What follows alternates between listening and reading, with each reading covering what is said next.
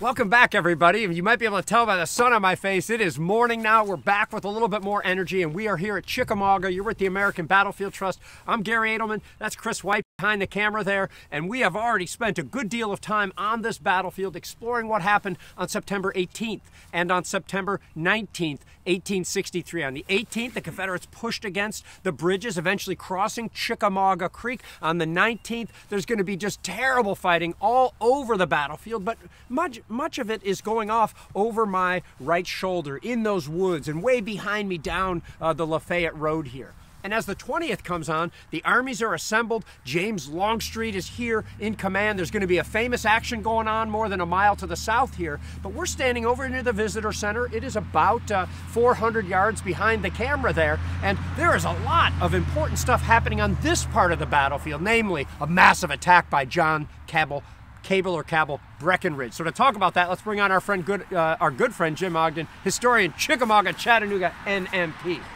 Good morning, Gary, and I'm sir. glad you did not emulate William Rosecrans last night by pacing in the yard of headquarters until daylight. You got some sleep. That's so, actually how I sleep, but good. different story. Oh, okay, so.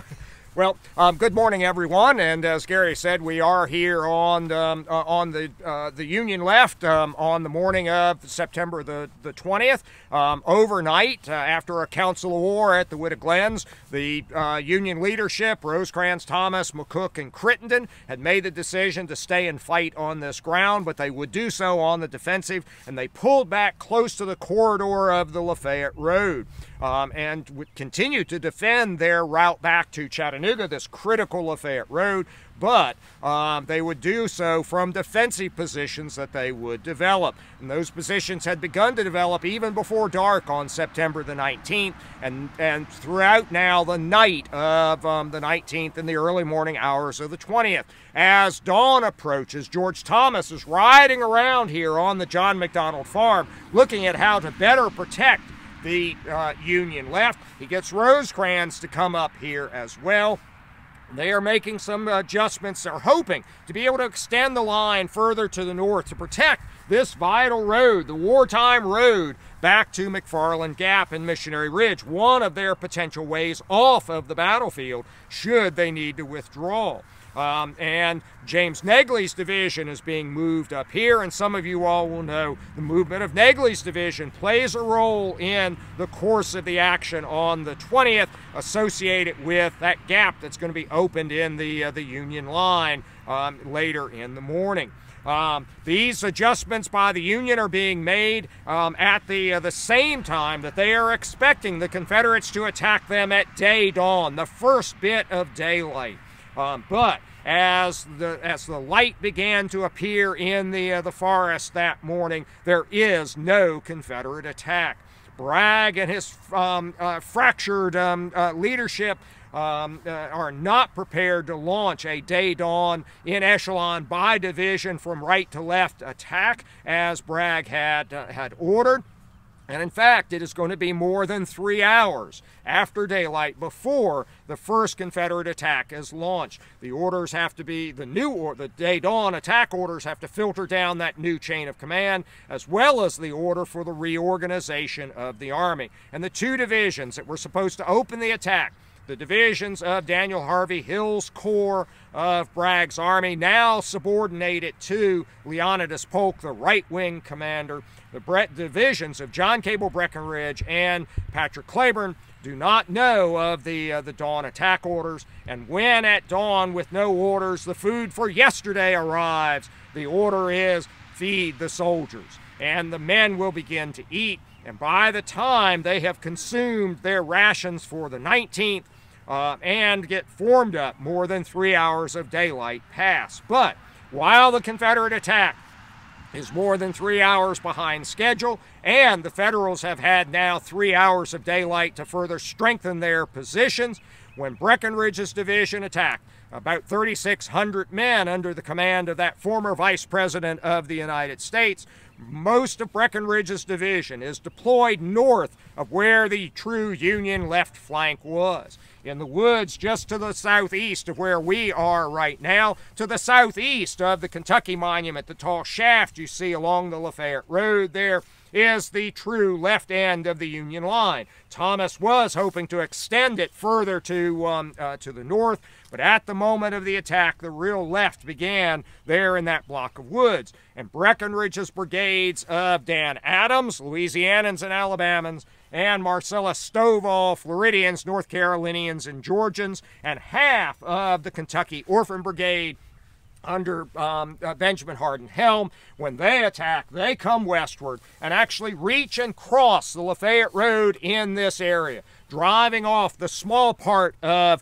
Negley's division, John Beatty's brigade that was here, the right half of Helm's brigade, capturing the 2 guns of the Bridges, Illinois battery, and then they turn south to move towards the true left end of the line. This attack, exactly what Rosecrans and Thomas and McCook and Crittenden feared might be the case. If the Confederates are successful here, they could cut the route to the for the Union Army back to Chattanooga.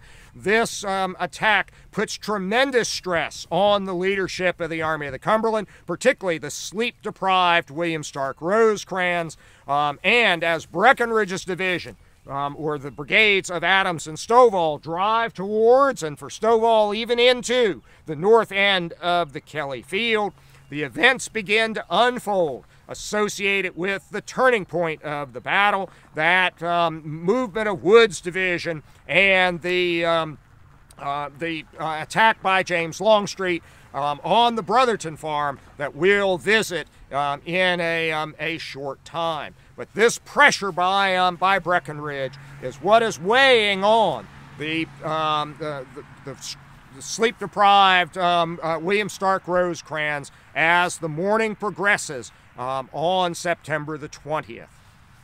Great. Thanks, Jim. What an extraordinary moment this is. I mean, just imagine that your lifeline toward Chattanooga, is in this direction. All of a sudden, the Confederates, literally pour across this road and threaten your flank and threaten to cut you off. I want to show you this visually a little bit here. You can see Breckinridge's soldiers lined up, clearly outlapping the Union line, and they are going into this field, and this is where we stand right now, and they are going to push down and get into the flank and rear of the Union Army. But you see that the Union is going to muster some reinforcements. Armies are durable things. It is not easy to destroy an army of 60,000 people. But before we bring Jim back on here, because I know he has more thoughts about this, you might wonder, about this book. We've talked about it a little bit, Battle Maps of the Civil War. Some of you often write and say, hey, I want one of these hoodies, these preserve hoodies, or these cool windbreakers, or, excuse me, this didn't go as planned, a cool beanie or a fleece or otherwise, cups, mugs, and whatnot. You can get all that at battlefields.org/shop, where, although there's some COVID issues with sizing, be patient with us, and we'd love if you could proudly wear all of your American Battlefield Trust stuff. So thank you for enduring this commercial, everybody. Back to you, Jim. Well, Breckinridge's attack will reach its high water mark at about 11. The time of Rosecrans' fateful order to Thomas J. Wood is 10:45. Now, those times are perhaps not exact. There was no standard or centralized time or any real source to regulate clocks or watches by, but what it illustrates is just how critical this assault is. What we know today is being made by just a small Confederate division, but for Rosecrans and George Thomas in particular, they can only assume that perhaps it is the very beginning of a major Confederate attack. Perhaps there was some massed formation in this area, like what we'll see with Longstreet further south along the line. The Union line, as that had been formed overnight and in the early morning hours, was actually a line of lines, a defense in depth, multiple lines of troops. In fact, the Union Army, using Casey's tactics as their principal guidance for maneuver on the battlefields, They have 2, 3, even 4 lines of troops. And with the understanding by Union leaders down the chain of command of the importance of maintaining this route back to Chattanooga, the Union response to this threat by Breckinridge is rapid. By many leaders at different levels, even individual battery captains and commanders of regiments, turning their troops from their reserve positions and into the effort to first stop and then throw Breckinridge's attack back. And not to give too much away, but Breckinridge's attack will be being repulsed at the very moment of the turning point on the battle further south along this line that we'll see on the Brotherton farm in just a little bit. But when you visit Chickamauga and read about this battle, don't underestimate the importance of this attack on the morning of September the 20th.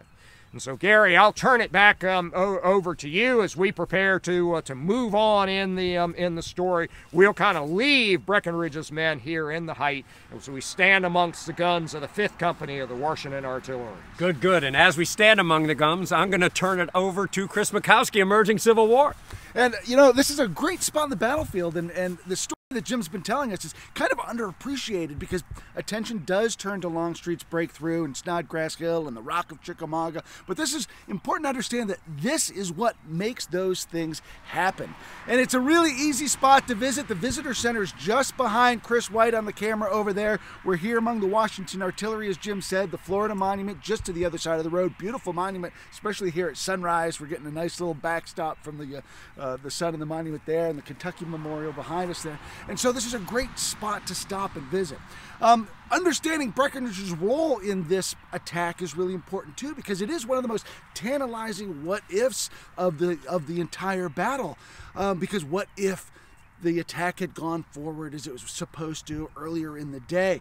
But understanding that Breckinridge has only been with this army for about a month. He had been sent off to help Joe Johnson out around Jackson and Vicksburg earlier in the summer. Before that, he'd been with this army and had a very tumultuous relationship with Bragg that dates all the way back to Perryville. They had problems with Murfreesboro. Bragg has barely got his army under control because his whole high command is nearly mutinous.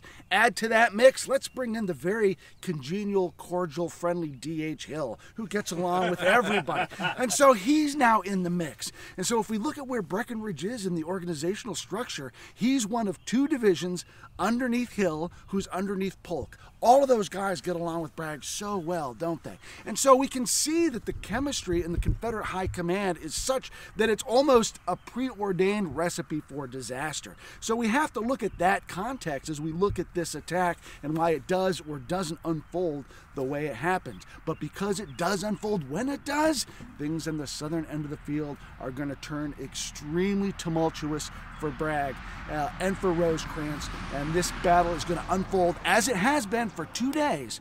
It's going to unfold in unexpected ways. They're going to be fighting a battle that they didn't expect to be fighting in a way they haven't expected to fight it. We've been hearing about that this whole trip. We're going to find out more as we head further south down the field.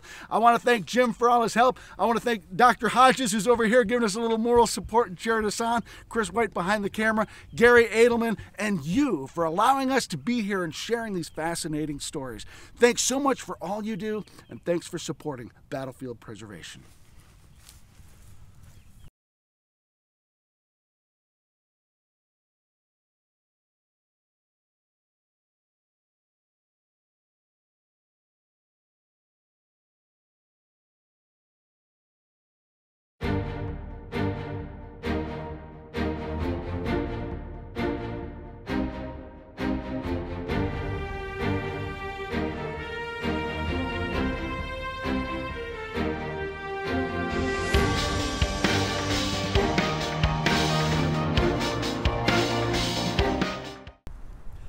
Welcome back, everybody. Man, we are getting tired, or at least I am, but we've been covering a lot here at Chickamauga. We've covered the 18th already, where there was fighting flaring at Reed's Bridge and Alexander's Bridge. We've covered it as the 19th really saw the armies grow on the scene as they went toward the sound of the guns and sort of in the initial parts of the battlefield on the north side. And then as the Confederates sort of swung around, only to be stymied along the road you see off there in the distance, the Lafayette Road, okay? We talked about some of the fighting to the south in Vineyard Field, and now here we are getting ready to talk about what's going to go on the 20th. And I think this, although maybe not the most costly and the roughest of the fighting at Chickamauga, it probably is the most famous of the fighting at Chickamauga. So we're going to bring Jim Ogden back on here. We've got a lot to talk about. We've got a diversion error or an intense attack on the Union left. Then we've got something going on in the center, and we're going to talk about that. Just to orient you here, we might overlay a map over this anyway. A lot of the 19th fighting is up in here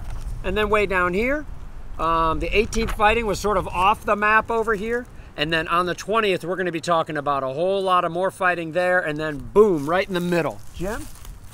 Well, Gary, your observation about your own personal condition, being tired, is not inappropriate. In fact, I should call you General Edelman or General Rosecrans, because that plays a role in the story here.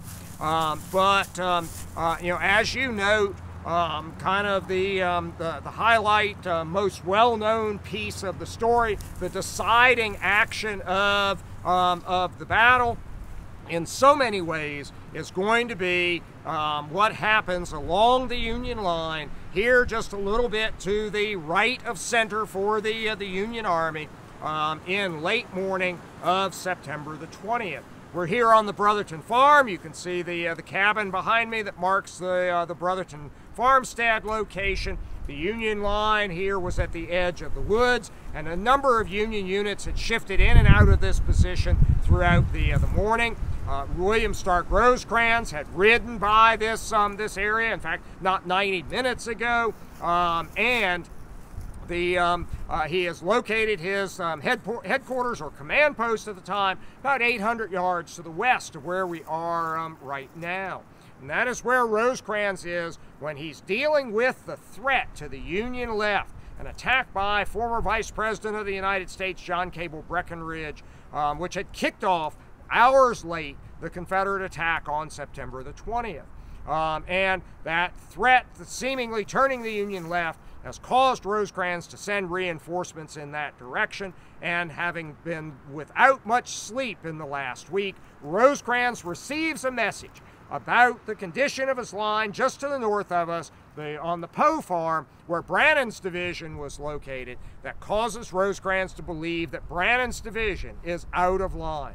And Rosecrans orders the next division to the south, not going down the chain of command, but just sending an order directly to the commander of the division that was right here, commanded by Thomas John Wood. He orders Wood's division, then of 3 brigades, one loaned to him from Van Cleve's division, and 2 of his own 3 brigades, Charles Harker's brigade and George Buell's brigade. He orders Wood's division to pull out and move north to close up on and support Joe Reynolds.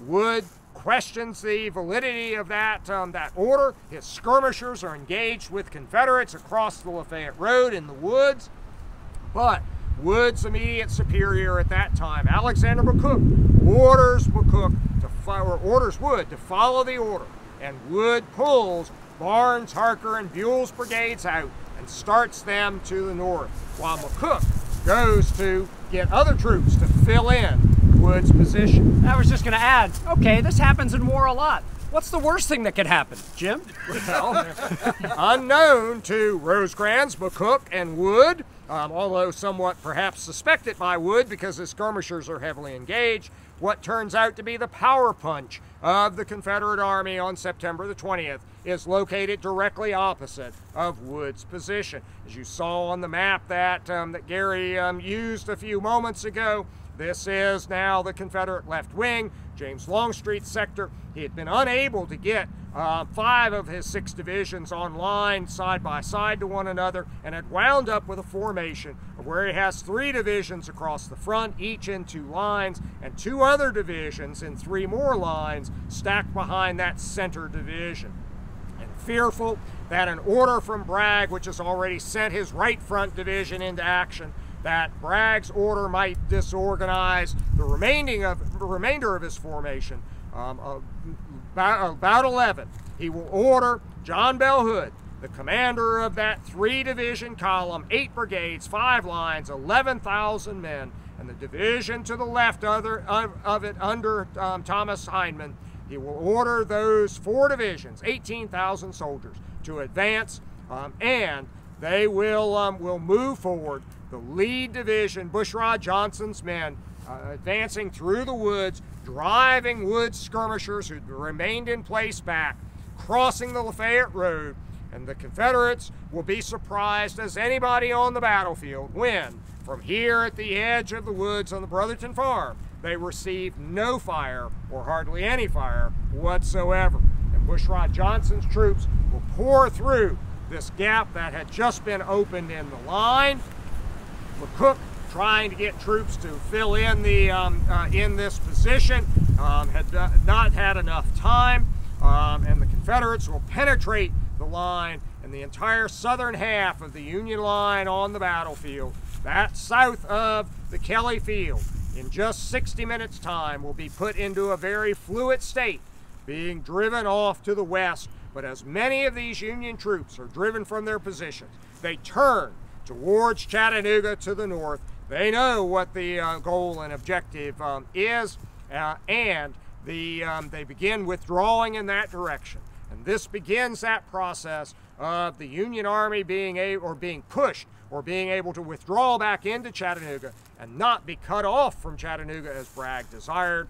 This is what will bring Bragg a victory on the Chickamauga battlefield, but not the way he had intended. Not with the Union Army being driven southward and crushed against the wall of Lookout Mountain. The battle turns here with the order issued by the sleep-deprived Union Army commander William Stark Rosecrans, and the fortuitous attack by that 3-division column of James Longstreet. Good. Who's coming? Earlier in the day, or earlier, had not Wood received a profanity-laced tirade from Rosecrans for a failure to obey some of his orders? Well, so what was his mindset after this profanity-laced tirade earlier? Well, Wood himself will later say that that whatever that interaction, whether it was a profanity-laced tirade by Rosecrans or just a chewing out, that interaction did not really affect his mindset. And in fact, he actually will consult the man who is responsible for this sector of the line when he received Rosecrans' order, Alexander McCook. And McCook said, "Follow the order. I'll take care of getting some of Davis's and Sheridan's troops to take your place."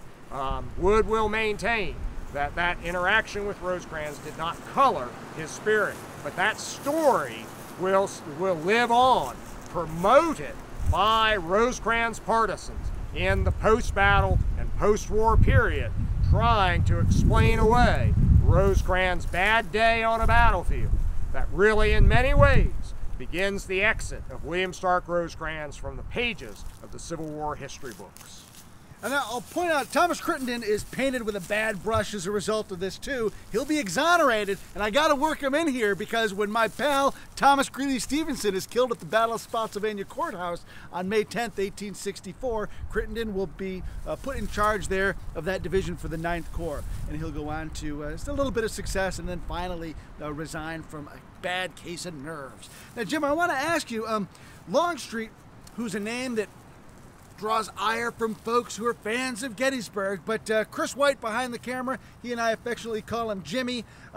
He stumbles into an opportunity here, but he makes the most of it. And we see Longstreet often thought of as a defensive commander, really has some of his best days on the offense. We see that here. Well, and we see that at Second Manassas and also the Wilderness. Longstreet leads some of the biggest Confederate attacks of the war. And in fact, his attack here, if it had been in Longstreet's mind or Longstreet's control totally, would have been even larger than it was. He, recognizing that the Confederate attacks for the day had gotten started very late, he figured as a wing commander he had authority to make a modification within his wing, and he had intended to send all three of his frontline divisions and one other division forward at a single time, and then fortuitously for Longstreet, part of McLaws' division arrives as well, two brigades,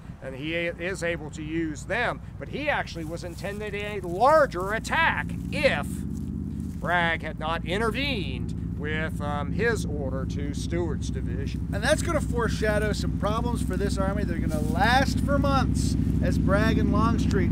Longstreet brings much needed reinforcements, and he brings an armchair general's mentality. Let me bring Gary back on here as we start to wrap things up here. Yeah, no, not start to. I am tired. We're wrapping this thing up right now. All right, General Rosecrans. Thank you, sir. At least you recognize the need for sleep. Yes, I do Which is one of indeed. the important lessons to take from this situation. And one thing I have learned is when I'm tired, it brings me to about where the people around me usually are in terms of their energy level. So there you have it, the most fortuitous attack of the Civil War, if you ask me, the turning point of the Battle of Chickamauga, and we're leading toward that climax on the 20th. I would estimate that it's probably already the most costly battle ever fought in the Western Theater, and there's still the bloody climax to go. So we're going to cover that on another video. I really appreciate everybody's help today. Jim, Anthony, Chris White behind the camera doing yeoman service on other duty that you'll learn about before long, and Chris Mikowski and all y'all for supporting us coming out here and for supporting battlefield preservation and education.